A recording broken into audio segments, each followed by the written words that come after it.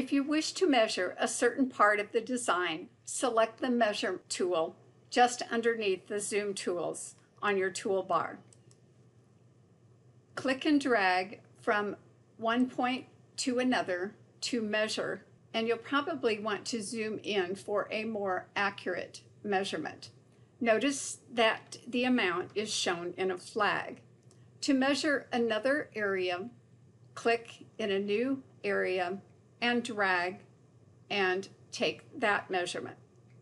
When you are finished with the measuring tool, to deactivate, right-click, and that will deactivate the measurement tool.